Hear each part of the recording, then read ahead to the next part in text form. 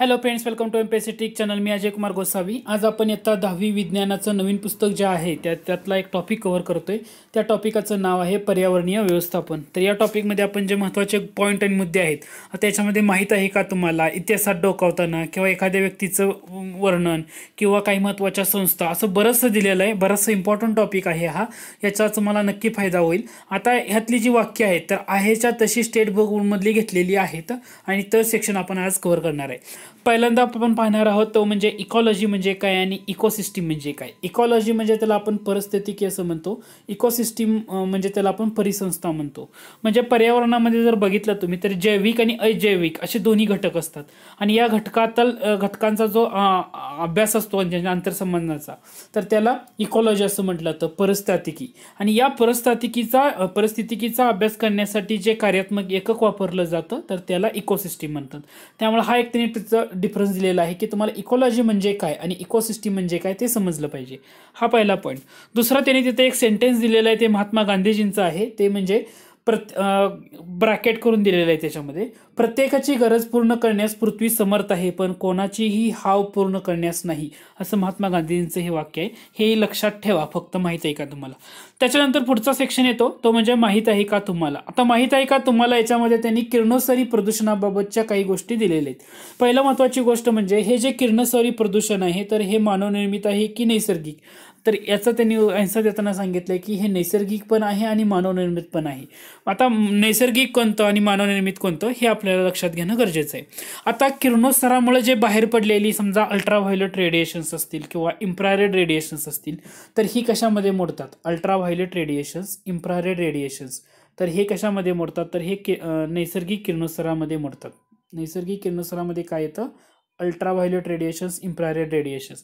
परंतु ज्या X ray असेल किंवा अणुभट्टी असेल याच्यातून बाहेर पडणारी एक्स रेज आहेत तर त्यांना काय म्हटलं जातं, मानवनिर्मित किरणोत्सर. म्हणजे मानवनिर्मित किरणोत्सरामध्ये एक्स रे अणुभट्ट्यातून होणारा किरणोत्सर हे यामध्ये पडलेलं असतं. म्हणजे आतापर्यंतच्या ज्या घटना जर बघितल्या किरणोत्सराच्या संदर्भातल्या तर जपानमध्ये झालेली चर्नोबिलची घटना असेल किंवा विंड स्केलची घटना असेल किंवा 3 माईल आयलंड ह्या मोठ्या दुर्घटना घडल्यात की ह्याच्यामुळे हजारो व्यक्तींना प्रभावित झालेल्या आहेत.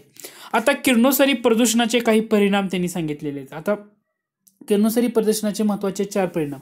त्यातलं पहिलं महत्त्वाचं येतं ते म्हणजे एक्स रे. आता एक्स रे हे जे उच्च प्राण आहेत यांच्यामुळे कॅन्सरकारी अल्सर निर्माण होतात. काय कॅन्सरकारी अल्सर एक्स रेमुळे निर्माण होतात. काय शरीरातील ऊतींचा नाश होतो, काही जनुकीय बदल होतात, दृष्टीवर सुद्धा परिणाम होतात.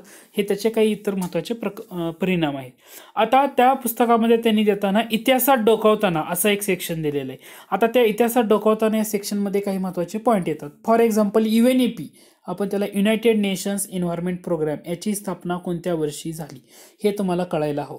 तर 1972 मध्ये जी संयुक्त राष्ट्र संघटनेनं म्हणजे 5 जून 1972 ही सुद्धा तिथली तारीख आहे. 5 जून 1972.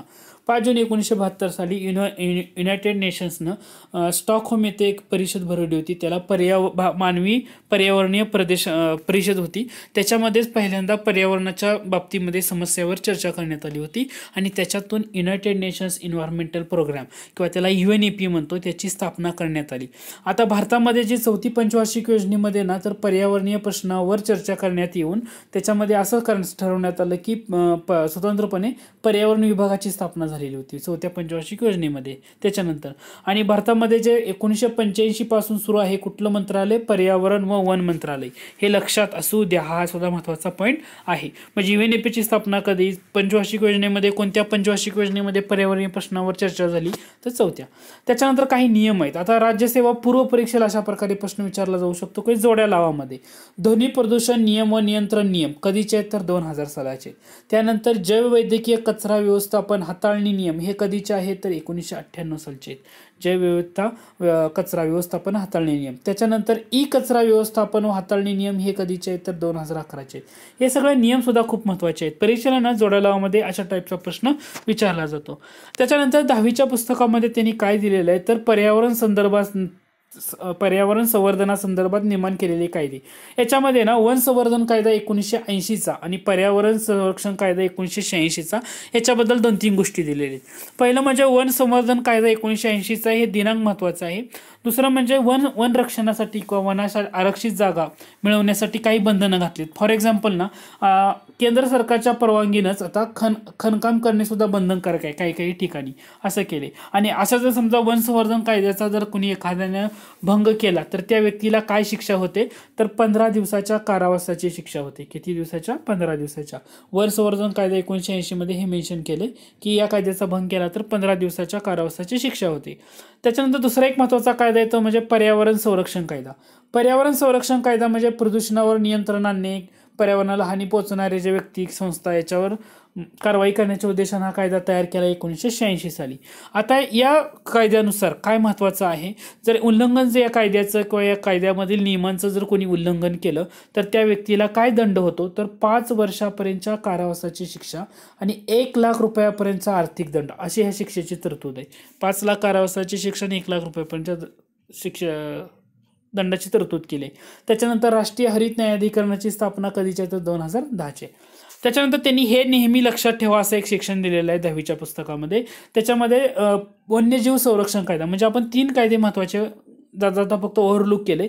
वन संवर्धन कायदा 1980चा आहे, पर्यावरण संरक्षण कायदा 1986चा आहे आणि तिसरा आहे तो म्हणजे वन्यजीव संरक्षण कायदा 1972चा आहे. वन्यजीव संरक्षण कायदा कितीचा? 1972चा. त्याच्यामध्ये 3 कलम आहेत, 49A, 49B आणि 49K. हे आहेच्या तसं ब्रॅकेटमध्ये त्या 10वीच्या पुस्तकामध्ये दिले. ते म्हणजे 49A नुसार काय सांगितलंय की जे दुर्मिळ होत चाललेलं प्राणी आहेत तर त्यांच्या व्यापारावर पूर्णतः बंदी घालण्यात आली. हा शब्द महत्त्वाचा आहे. 49A नुसार सांगितले की दुर्मिळ होत चाललेले जे प्राणी आहेत तर त्यांच्या व्यापारावर पूर्णतः बंदी घातली. 49B नुसार असं सांगितलंय की जे वन्य प्राणी आहेत त्यांच्या कातडी किंवा अवयवापासून बनवलेल्या वस्तू असतील तर त्याच्या वापरावर बंदी घालण्यात आलेली आहे. आणि 49K मध्ये असं सांगितलंय की समजा एखाद्या व्यापाऱ्याकडं एखादा दुर्मिळ प्राणी आहे, त्या दुर्मिळ प्राण्यांच्या वस्तू आहेत तर त्याचा वस्तूंचा साठा असेल तर तो त्यांना त्वरित जाहीर करणं बंधनकारक ठरवण्यात आलेलं आहे. म्हणजे अशा 3 गोष्टी वन्यजीव संरक्षण कायदा 1972 नुसार ठरवण्यात आलेल्या आहेत. पहिला आहे 49A. 49A न काय सांगितलं परत एकदा सांगतो की दुर्मिळ होत चाललेला जो प्राणी आहे तर त्याच्या व्यापारावर पूर्णतः बंदी घालण्यात आली. 49B नुसार सांगितले की वन्य प्राण्याच्या ज्या कातडीपासून बनवलेल्या वस्तू असतील तर त्याच्यावर बंदी घालण्यात आली. आणि 49K नुसार असं सांगण्यात आले की एखाद्या व्यापाऱ्याकडे समजा एखादा दुर्मिळ प्राणी होत चाललाय आणि त्याच्या कातड्यापासून प्राण्यापासून बनवलेल्या वस्तू असतील तर त्यांना ते त्वरित जाहीर करणं बंधनकारक ठरवण्यात आलेले. हे 3 पॉईंट जाता जरूर लक्षात ठेवा. त्याच्यानंतर परीक्षेसाठी इम्पॉर्टंट ठरणारा पॉईंट तो म्हणजे बायोडायव्हर्सिटी. बायोडायव्हर्सिटी म्हणजे जैवविविधता आपण म्हणतो ते 3 पातळ्यावर दिसते. परीक्षेला याच्यावर प्रश्न विचारलेला आहे असं वाटतंय मला, कारण बायोडायव्हर्सिटीचे 3 प्रकारच तुम्हाला लक्षात ठेवायचे आहेत इंग्रजीमधून. जेनेटिक डायव्हर्सिटी पहिला येतो, दुसरा प्रकार येतो तो स्पेसिस डायव्हर्सिटी आणि तिसरा प्रकार येतो तो इकोसिस्टीम डायव्हर्सिटी. डायव्हर्सिटीचे 3च प्रकार लक्षात ठेवायचे आहेत, जेनेटिक, स्पेसिस आणि इकोसिस्टीम. ओके, इथे इकोसिस्टम दिलेलं आहे. हा पॉईंट आहे, हा फक्त एवढा महत्त्वाचा पॉईंट आहे तो म्हणजे पर्यावरण संवर्धन आणि जैवविविधता याच्याबाबतचा म्हणजे एन्व्हायरमेंटल कन्झर्वेशन आणि बायोडायव्हर्सिटी. आता जैवविविधता 3 पातळीवर दिसते हे लक्षात घ्या. अनुवांशिक विविधता त्याला आपण जेनेटिक डायव्हर्सिटी असं म्हणतो. काय म्हणतो? जेनेटिक डायव्हर्सिटी म्हणजे प्रत्येक मनुष्यच बघा ना, प्रत्येक मनुष्याच्या सजीव प्रत्येकाच जातीमधला सजीव आहे त्याच्यामध्ये आढळणारी विविधता म्हटलं तर प्रत्येक मनुष्य, कारण मनुष्य दुसऱ्यापेक्षा थोडासा वेगळा आहेच ना, म्हणजे ही जेनेटिक डायव्हर्सिटी ह्याच्यामध्ये सांगितले. स्पेसिस डायव्हर्सिटी म्हणजे प्रजातींची सुद्धा डायव्हर्सिटी वेगळी आहे, म्हणजे वनस्पती, प्राणी, सूक्ष्मजीव याच्यामध्ये सुद्धा वेगळा फरक तुम्हाला पाहायला मिळतो. आणि तिसरी डायव्हर्सिटी आहे ती म्हणजे इकोसिस्टीम डायव्हर्सिटी. परीक्षेला बायोडायव्हर्सिटीचे 3 प्रकार लक्षातच ठेवायचे. पहिलं म्हणजे जेनेटिक डायव्हर्सिटी, स्पेसिस डायव्हर्सिटी आणि इकोसिस्टीम डायव्हर्सिटी. त्याच्यानंतर त्यांनी जैवविविधतेचे संवर्धन कसं करता येईल असं सांगितलंय. त्याचं हे सिम्पलचा लॉजिकचा प्रश्न आहे. फॉर एक्झाम्पल एखादी जैवविविधता आहे तर तुम्हाला त्याचं संवर्धन करायचं आहे, तर ज्या दुर्मिळ जाती असतील त्यांचं संरक्षण करा किंवा राष्ट्रीय उद्याने अभयारण्याची निर्मिती करा, काही क्षेत्र राखीव जैव विभाग म्हणून घोषित करा, काही विशिष्ट प्रजातीच्या संवर्धनासाठी काही प्रकल्प सुरू करा, कायद्याचं पालन करा असं आपण म्हणू शकतो. त्यानंतर देवराई. देवराई म्हणजे काय? तर देवराई म्हणजे देवाच्या नावानं राखलेलं आणि पवित्र केलं जाणारं एक वन, त्यालाच देवराई असं म्हटलं जातं. आता हे परंपरेने चालत आलेले जंगल सरकारच्या वन खात्याने सांभाळलेले नसून समाजाने सांभाळलेले अभयारण्य आहे, हे लक्षात घ्या. म्हणजे सरकारचं वन खाते सांभाळत नाही परंतु एखाद्या समाजानं ते सांभाळलेलं अभयारण्य असं देवराई म्हटलं जातं. आता हे ना पुस्तकामध्ये माहीत आहे का तुम्हाला, असा चौकट करून त्यामध्ये दिलेलं आहे. तर ते मला एवढंच लक्षात असू द्या की भारतामध्ये अशा 13,000 पेक्षा जास्त देवराईची नोंदवलेली आहेत, हेही लक्षात घ्या. आता सगळ्यात महत्त्वाचा पॉईंट येतो तो म्हणजे स्वयंसेवी संस्था पर्यावरणाच्या संदर्भातल्या भारतातल्या कोणत्या आणि आंतरराष्ट्रीय कोणत्या, हा टॉपिक आहे, हा सुद्धा खूप महत्त्वाचा आहे. त्यानंतर सगळ्यात महत्त्वाची संस्था येते ते म्हणजे मुंबईमधली बॉम्बे नॅचरल हिस्ट्री सोसायटी, लक्षात ठेवायचं आहे. त्यानंतर CPR इन्व्हायरमेंट ग्रुप न्यू चेन्नईमधला, हा एक महत्त्वाचा ग्रुप आहे. त्यानंतर चिपको सेंटर कुठं आहे, तर तेहरी गढवाल, हेही लक्षात ठेवा. चिपको आंदोलनाबद्दल बरंच विचारलं जातं. सुंदरलाल बहुगुणा हे नाव तुम्ही जर ऐकलं असेल तर तुम्हाला कळून जाईल.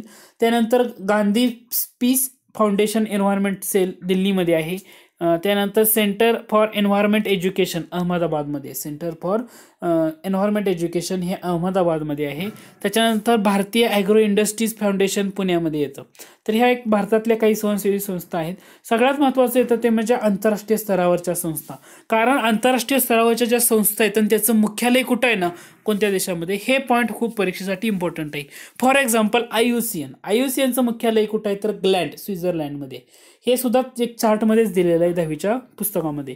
निसर्ग आणि नैसर्गिक संसाधनाची आंतरराष्ट्रीय संवर्धन संस्था असं म्हटलं जातं. International union for conservation of nature असं म्हटलं जातं IUCNचं मुख्यालय ग्लँड, स्वित्झर्लंडमध्ये आहे. त्याच्यानंतर IPCCचं मुख्यालय जिनिवामध्ये आहे, त्याला inter governmental panel on climate change असं म्हटलं जातं. UNEP की जो 1972 मध्ये स्थापन करण्यात आला, त्याचं मुख्यालय नैरोबी, केनियामध्ये आहे. केनियाची राजधानी Nairobi. United nations environmental programme. त्याच्यानंतर वर्ल्ड वाईल्ड लाईफ फंड, त्याला WWF म्हटलं जातं, त्याचं मुख्यालय न्यूयॉर्कमध्ये आहे. बर्ड लाईफ इंटरनॅशनल मुख्यालय केम्ब्रिजमध्ये, केम्ब्रिजमध्ये. आणि सगळ्यात महत्त्वाचं म्हणजे हरित हवामान निधी, की ज्याच्यावर 2 वर्षापूर्वी राज्यसभा पूर्व परीक्षेला प्रश्न विचारला होता, त्याचं मुख्यालय दक्षिण कोरियामधलं सोंगडो या ठिकाणी आहे. म्हणजे IPCCचं मुख्यालय Geneva, UNEP Nairobi Kenya, WWF New York, bird life international Cambridge. आणि त्यानंतर येतं हरित हवामान निधी सोंगडो, दक्षिण कोरिया.